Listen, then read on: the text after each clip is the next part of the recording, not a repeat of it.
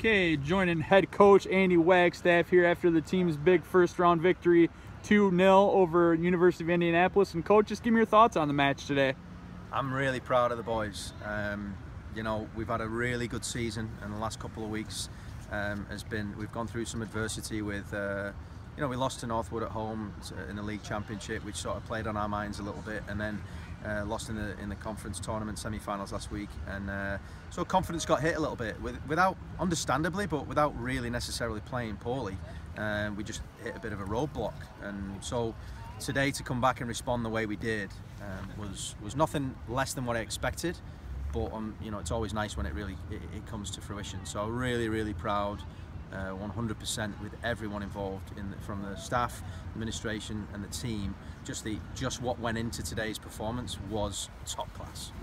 Okay, and obviously the people watching this video will be able to see behind you how rough this field is looking right now after the conditions you played in today. Now, how does that?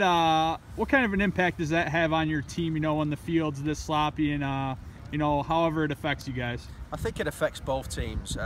You know, unfortunately for these young men, that sometimes it's a mistake away. You know, from the ball on the slick surface takes a bad bounce or slips off a thigh or a chest or something, and you know, ricochets around, and it just gets a bit scrappy sometimes in these games, especially with the surface. And by all means, by the way, the Northwood's done a brilliant job with the facilities for the most part, but the weather you can't do anything about. The weather's been bad, and so the field's been torn up today. So it is hard to play a great, slick brand of soccer, but overall, I mean, no complaints. I mean, it's just an exciting game. All right, and lastly, just talk about the upcoming matchup.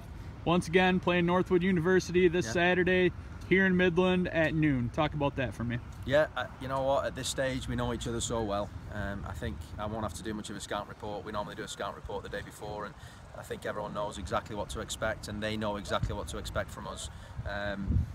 It's fitting how it's all been set up. You know, as far as going into an NCAA second round, where both teams meet each other again. We're 1-on-1 against each other this season, so it's a 50-50 game. You know, it's a 50-50 game. They're a fantastic team. We're excited to play them again and go for, you know, hopefully try and get through to that Sweet 16. That's what our goal is. All right, certainly going to be an intriguing matchup, and I look forward to the rubber match coming up on Saturday. Thanks, Coach. All right, thanks.